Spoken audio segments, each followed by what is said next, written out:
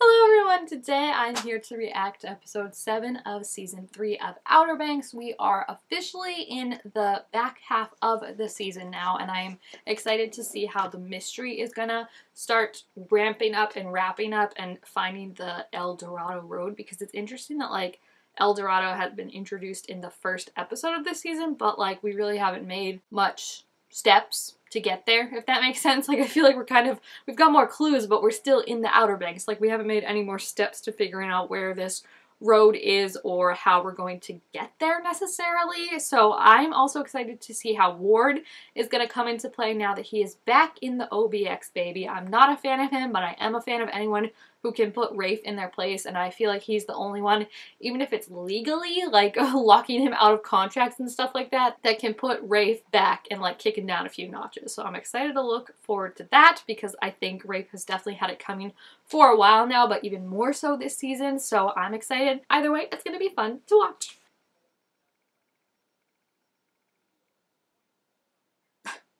Poor JJ. It's kind of weird that JJ and him are the only two in on this right now. I wish they would go get the rest of them. I get it's kind of time urgent, so they don't really have the means to, but it feels weird that we've never had since Poglandia a cohesive group of them all working together. Someone or multiple people are always not there, and it just doesn't feel like how it used to feel. I don't like it. Ew, that's not good. That means someone else has been here. I mean, I guess it's good in the sense that they won't be caught with the dead body like JJ was worried about, but bad in the sense that all their evidence and proof is gone. Ooh, should have maybe changed the locks, buddy boy. Maybe that should have been #1 on the list before melting down the gold. I mean, he had to know this was coming. He had to know you called his bluff, being like, you can't come here, you're dead. He had to know this was happening. He's gonna, oh, his smile's so swarmy. He's gonna be pissed, because that's the thing I've always been saying about Rafe is as bad as Ward is, at least he acknowledges the historical significance of this stuff and wants to treat it with some respect. He wants it for his own, but I feel like he also is wanting to treat it with some respect. Rafe has none of that.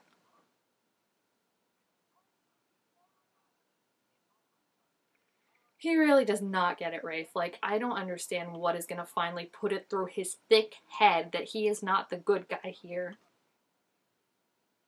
You can't stay here. Yeah, I knew he was gonna say that. He's perfectly fine here. He's doing great. He's got his little business associate with Barry. He doesn't want to leave and go and be second fiddle to you.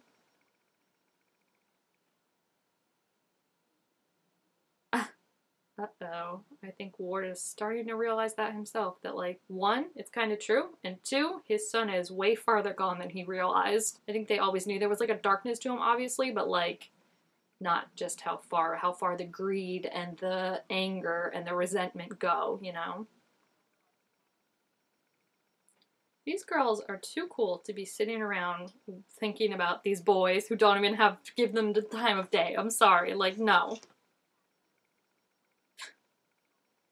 How did Wheezy get to Outer Banks? I'm so sorry. Did she, follow her dad here? She's acting like she ran away just, from home. It's no, that's a whole other country that you ran away from to get here. But yeah, I was thinking about this the other day too. I'm kind of irritated that I feel like a lot of Key's character this season has just been boiled down to her relationship with JJ, and as much as I was excited for them to get together, I don't like that it seems to be at the expense of any character growth with Key. I feel like that's all she's been, aside from being kidnapped in the beginning, is just worrying about JJ and JJ's problems and stuff like that. And yeah, I get that that would be obviously part of her character, but I just hate that it's become so much this season, you know, because she's so much more than that.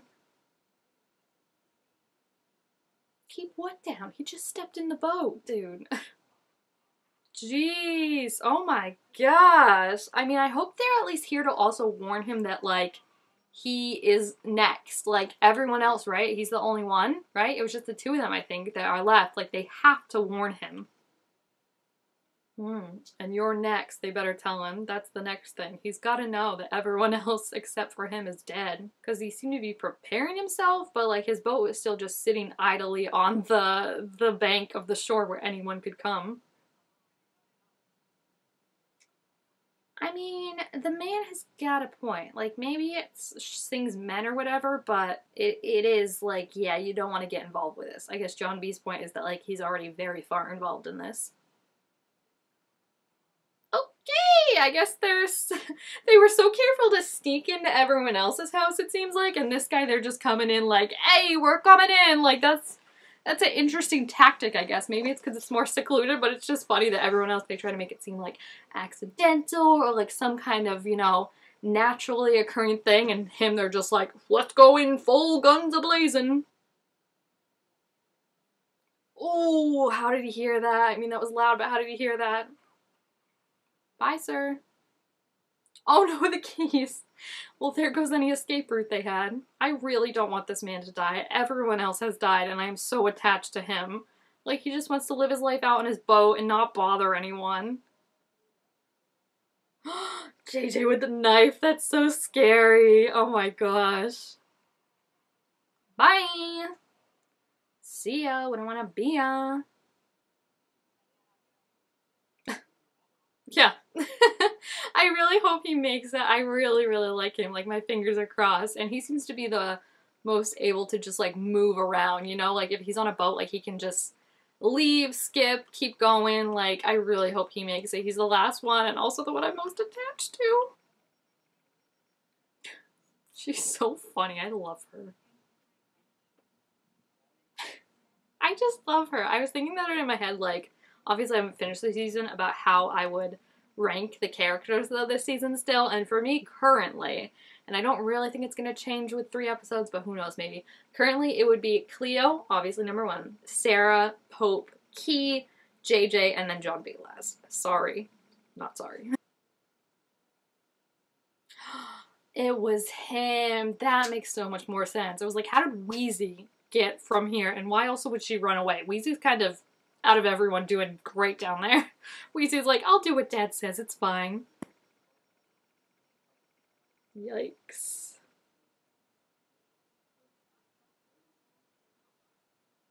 Oh, Maddie, her acting is just like sending it. Oh, she's so good. I can't wait to see like what else she does throughout her career, because she is just amazing. Yeah, sir, you choked her out. Like, she has a good reason to be. Mm-hmm. Yeah, so why are you blaming her then? Yeah, so then you can't blame her for being angry and hostile and have hatred. Like, it's gonna take some time to work through that, if she ever even decides to work through it. Maddie, though, she did so good in this scene. Like, I have to give her all the credit, because it's like, for as messed up as Sarah has been feeling, and like, how she's like, I don't know who I am right now, like, it's because of him. It's because of him, like she said, that she has nowhere to go, that she has no family, that she doesn't know who she is. And it's like, it's nice that like she's finally being able to direct that anger and that confusion at someone who deserves it. Yeah, pure of heart and pure of mind, I'm guessing John B could kind of get like that, but I'm a little worried about Big John being able to just leave and not go after the gold, because it seems like that's the point, is like you just have to leave the gold and get your dad and get out of there. Like, this gold does not do anyone any good. Which, again, is kind of how a lot of treasure hunts go when you actually think about it. Like, when you think of the life of a treasure hunter, would you really want to do it? I don't think so. I don't think the gold is worth that, honestly. See, this is the other thing. They told them nothing, and now they're just gonna show up and be like, hey, we gotta go to South America. Like, I'd be like, I need a minute. You know, like, Sarah just found out her dad is back in town, and her brother's there, and, I mean, Key's still trying to figure out everything with her mom and dad. Like, they just can't drop everything at the drop of a hat, because it's like they just show up again and now want to clue them in on everything. I will say, also, Key and Sarah, once again, phenomenal outfits. Like, their outfits the entire season have been great, but, like, there's always just somewhere I'm like, oh, you look amazing. Gosh. He's such a puppy dog. It's like he thinks everything is fine, and it's like, bro, a lot has happened since we've seen you. We need some time to catch up. Yes, and I'm glad you're owning it, thankfully. That makes me feel a little bit better. They are sweet. When they're good together, they're good together. It's just when he's a butthole to her, I'm not on his side and things. It's like, Sarah, get behind me. I mean, you guys really just made out, right? Hooked up kind of has, I feel like his mind could go anywhere. I'm glad she told him at least, you know, like it's not like something she's gonna hide or keep a secret. Like I think that's very mature of her and shows like her who she is, you know, as much as she's questioning who she is, like I think that shows she's a good person. So I'm proud of her for that. Way to just drop that on her. Like she didn't know that. I freaking knew he was gonna frame this as like, how could you do this kind of thing when like he hasn't clued her in on anything that's been happening for the last 3 days, and I just, the fact that he's gonna act so butthurt now when like she didn't even know if he was okay or not, like that's where he loses me. Like he absolutely has every right to be upset, but just to act like it's like such a betrayal because of what he was going through is like, she didn't know any of that. You can't hold that against her. I like how both my girls, and this is why I love them, are like, we can't just go to South America. Like, I'm sorry, but like, we can't. Yeah, exactly. Like, you can't just show up and be like, hey, everything's fine, we're going.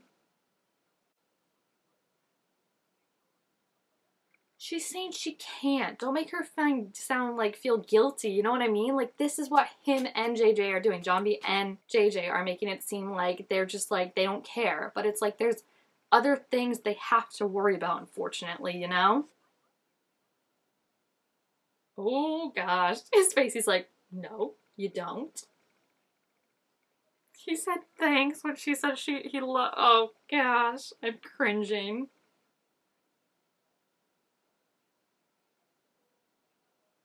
Like, that's BS. That's BS. That's what him and John are doing so bad. Like, I feel like, it's not gaslighting, but it is like a form of like emotional manipulation, I feel like, trying to make them feel guilty and make them feel like they should be the complete caretakers of their significant other's feelings, even when the significant others aren't being open and honest about their feelings. And like, that to me is crazy. Like, you don't get to not tell me what's going on and then throw it in my face that I'm not helping.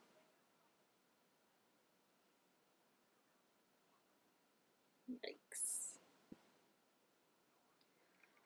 Oh my gosh, he was gonna walk away till you said that, Topper, and now I'm not gonna feel bad when he punches you in the face, okay? Yeah, okay. You so had that coming. Like, should John B have done that? No, but Top needs to learn to shut his mouth. And Sarah better not be blamed for any of this shit, okay? Because this is just two male egos right now fighting it out, and like, no, it's not her fault at all. Meanwhile, the only like actual sane couple right now, that's not even really a couple, but they are the only ones that like are actually supportive and good for each other right now. See, this is what like the other couples need. This is what I really liked, like Sarah and John B, when they were like solving mysteries together and not just being like, I mean, I get that she messed up, right? But like, I feel like I'm just so sympathetic to her because I get where she's coming from, and like, it's such a hard position to be in. I guess it's kind of like, to compare the mess ups of her and John B are not, they're not exactly similar, but I feel like there was a breach of trust on both ends, and like, for him to just act like he doesn't even want to talk or understand or explain like her mindset and her feelings after the last thing, and I know he apologized for it, but after the last thing he said to her was throwing it in her face that like his dad's back and her dad tried to kill her.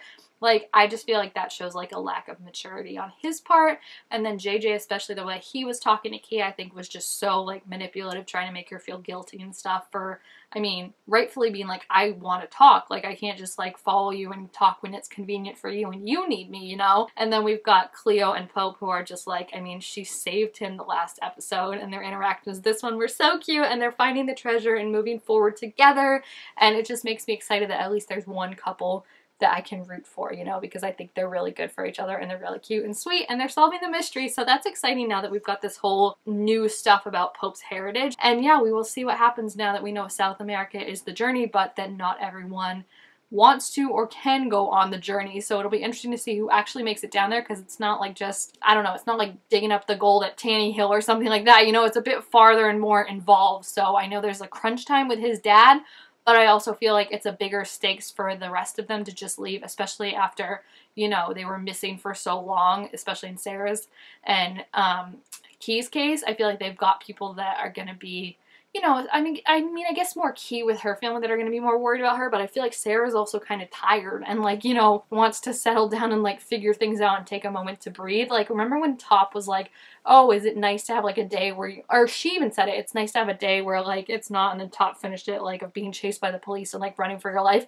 She's like, yeah, because it is, you know, it's nice to have a moment of levity and to breathe and to try and figure things back out. So, like, I don't blame them for not just being like, yeah, let's go to South America with the boys, you know, even if it is to save John B's dad, but, like, they've got to catch them up on everything. They can't just show up and be like, let's go, we haven't talked to you, but now we're ready, so let's go. Like, there's just a lot they need to work on. So yeah, we'll see what happens in the next couple episodes, but I'm excited to check it out and see if we're going to get closer to El Dorado by the end of the season. So if you have seen this episode, please feel free to leave your thoughts about it down in the comments. Also, make sure to give this video a thumbs up if you enjoyed it, and I will see you guys next time. Bye!